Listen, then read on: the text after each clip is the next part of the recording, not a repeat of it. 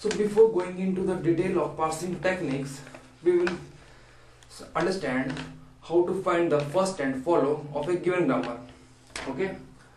Today our topic is first and follow, and this is a grammar which is given to us in which A derives small a, B C D, B derives small b, C derives small c, F and D derives D. So let us see how to calculate the first of the given grammar. Okay.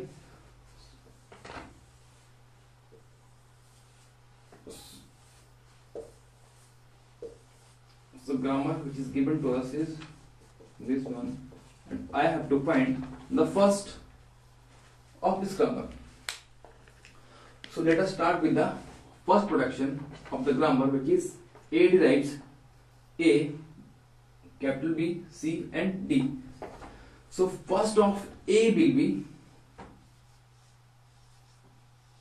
small a, which is the first terminal in the production. So first terminal is A. So A will be the first of A. In case of B, second production, B derives small b. So first of B will be small b, which is the first terminal. And in case of third production, in which C derives small c and F, capital F, so the first of C will be small c. And same here for D, the first of D will be D. Okay, very simple. So let us modify this example to this one, in which A derives B C D, B C D, B derives small b and epsilon naught, C derives C, capital F, D derives D. Okay. So what will be the first of A? Let us start with the first production, which is A derives capital B, capital C and capital D, which is all are the non-terminal. So first of A here will be first of B. Okay, here I am getting at the first position there is no terminal. There is terminal which is B. So first of A will be, we can say that first of A will equal to first of B. Okay, so first of B will be, first of B is B, which is same but also epsilon naught. So epsilon naught is the first of B. Okay, so one thing you have to note that we have to add epsilon naught in case of finding of first, but in case of follow we will not include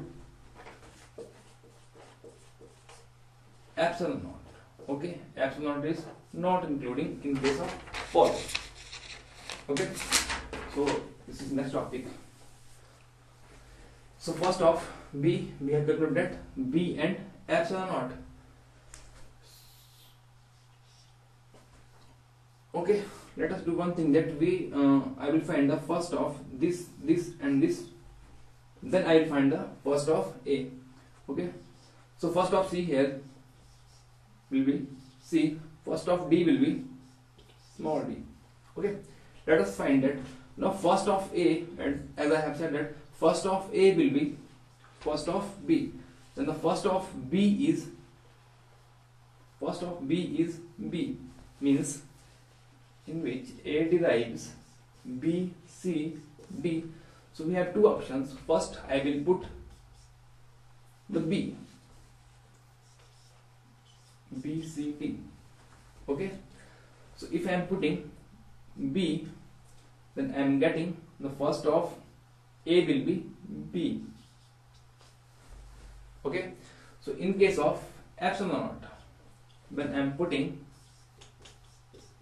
A, B, C, D, this become epsilon naught C, D, or we can say that CD, C and D. So the first of A will be first of C. Okay, then the first of C is C, which is C. Okay, so we will discuss all this first and follow with few more examples, but before that let us understand follow. So in case of finding the follow, we have to remember some rules or some points. The first point is that the follow of start symbol, for example S derives A, B, C. Here S is the start symbol. That in the list of follow of S, I have to add dollar.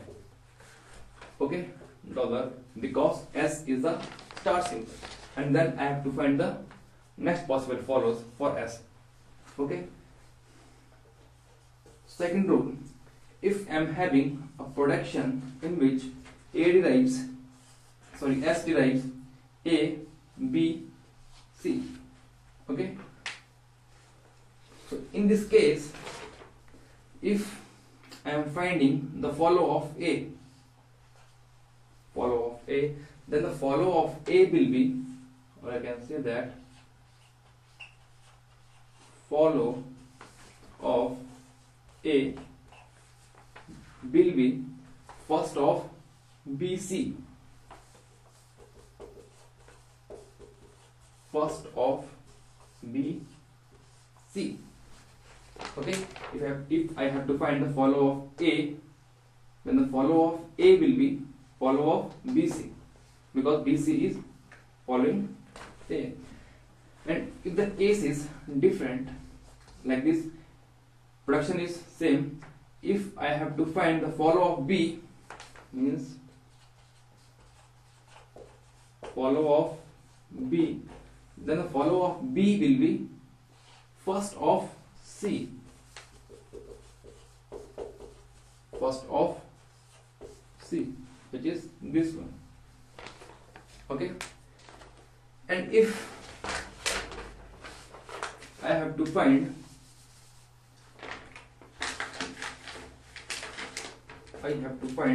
the follow of next, which is C. Okay, so nothing is following C. So in this case, or in these conditions, the follow of C will be the follow of S, will be the, not the first, but follow of S. Okay, so these are the two rules you have to remember in case of finding follow of a given grammar. Okay, so let us continue this topic with few examples.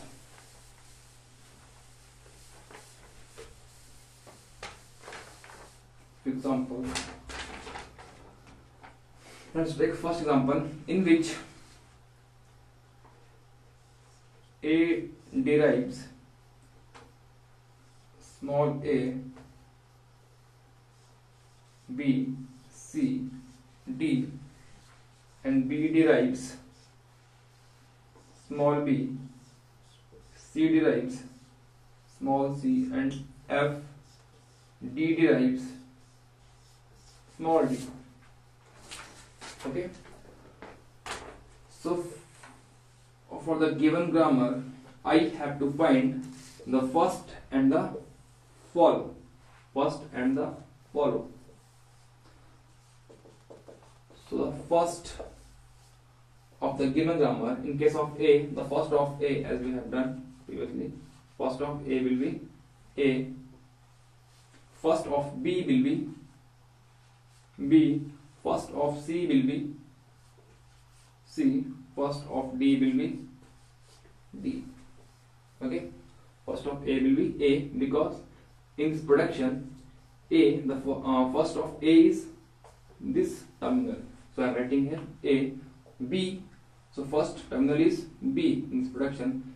C, so in this production first terminal is C, so first of C is C. So in this case D derives small d. The first terminal in this production, which is D, so first of D is D. So for finding the follow, okay, so in case of follow, A is the star symbol. I'm getting that here. A is the star symbol. Then I have to add dollar. Okay.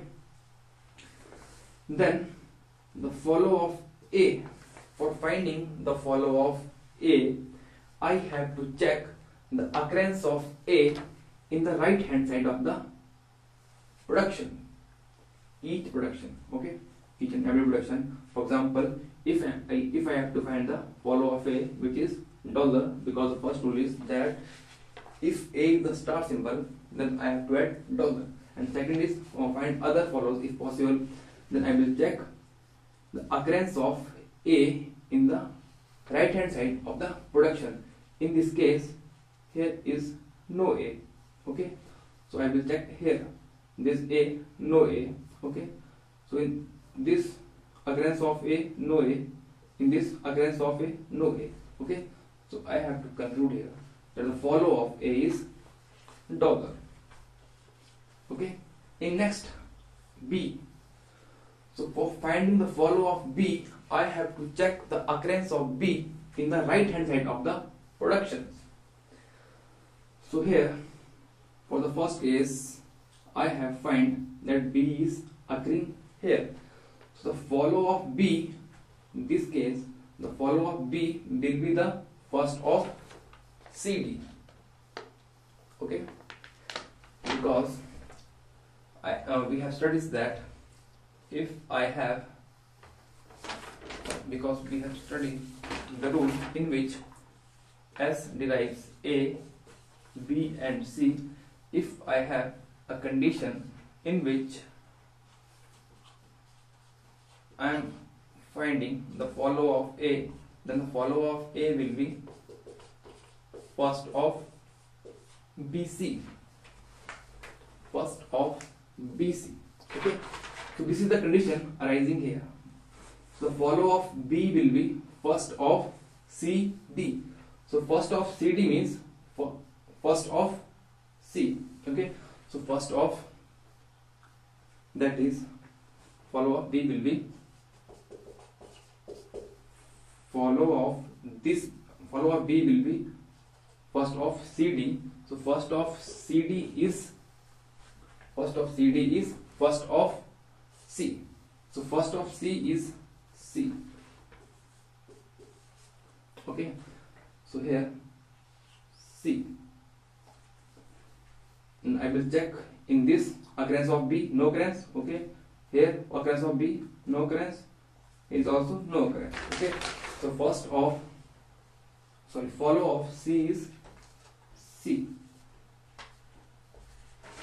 Okay, follow of B is C, then the third production is C. So I have to check the occurrence of C in the right hand side of the each production. So I will start from here. So the occurrence of C is here. So the follow of C will be the first of D. Okay, because we have studied rule number 2, second part. If I have to find the follow of B, then the follow of B will be first of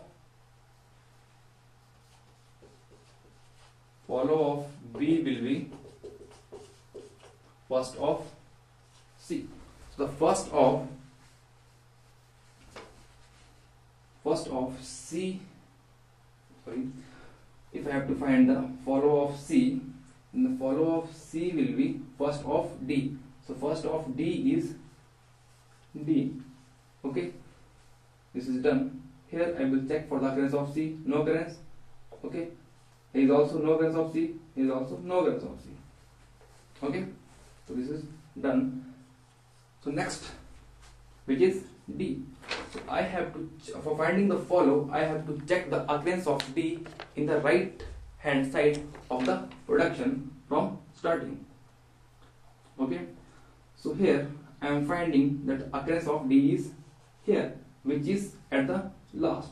Nothing is ahead of D. So we have studied that follow of C, if this is the case, then the follow of C will be follow of, not the first, but follow of S.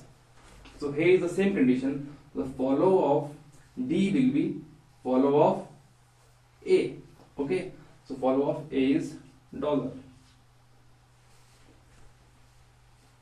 Okay, so everything is complete, done. Okay, so these are the 3 rules for finding the follows, and first you have to remember. Okay, one thing you have to note that I am repeating, if there is a case of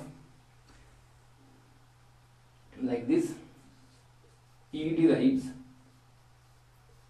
E and epsilon naught. Okay, so I have to add the first of E is E and epsilon naught. Okay, but this epsilon naught we cannot include in this case. Okay, here no epsilon naught is added. So next we will see few more examples on calculating first and follow of the given grammar. Until then, you have to remember these rules. Okay.